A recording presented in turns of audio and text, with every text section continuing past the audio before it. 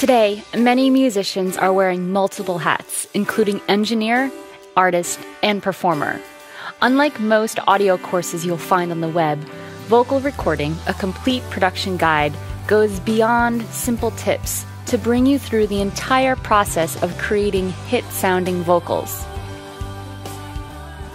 From prepping the session... If I play here, I have some of her music.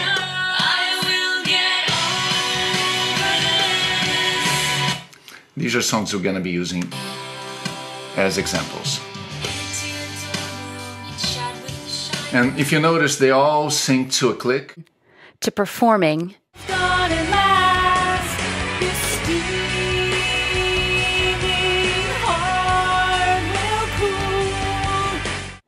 To setting up a great mix session. G3. That's all we have. So I can solo the actual voices. I will get over. And mixing the vocals into the track. Boosted presence. Instead of EQing the vocal itself, I boosted the presence about 2K, a little under 2K, before the verb. By hearing techniques from both the singer and engineer's point of view, you'll be able to create your own hit tracks within hours, no matter what side of the microphone you're on.